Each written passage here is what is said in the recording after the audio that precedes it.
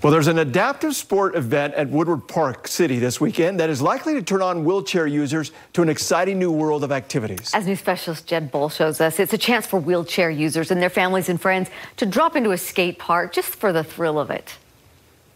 It's the third annual Wheelchair Palooza happening here at Woodward Park City Saturday from 4 o'clock to 8 o'clock. It's a chance for wheelchair users and their families to find out about the kind of excitement that they can have and the independence that they will develop just by dropping into a skate park. It really helps them learn that they can do the things that they want to do. We caught up with Amanda King, the event organizer, and Kyle Marchant, a wheelchair MX rider, at the Lone Peak Skate Park in Sandy as they showed off some skills.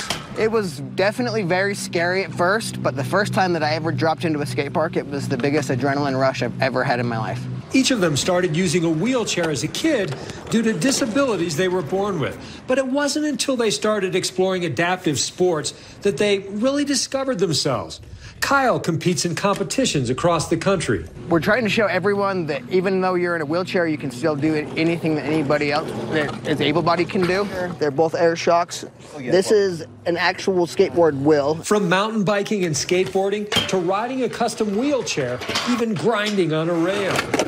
When you find a community that you can exist in and feel like yourself and have others that are like you, you're able to talk about more things and learn about things that you never knew before. King went to wheelchair camp as a 6-year-old and discovered other kids just like her. She's been playing basketball, skiing, and taking a few spills ever since. Everybody falls. But the more she lifted herself back up, her independence grew. Anytime you get people in wheelchairs together talking, there's just conversations that we have that we don't get to have around able-bodied people. It's just so nice.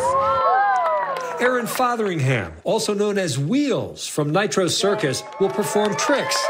Utah Adaptive Alliance and Wasatch Adaptive Sports will share their programs. It absolutely opened up my eyes and my world to so many new opportunities with friends.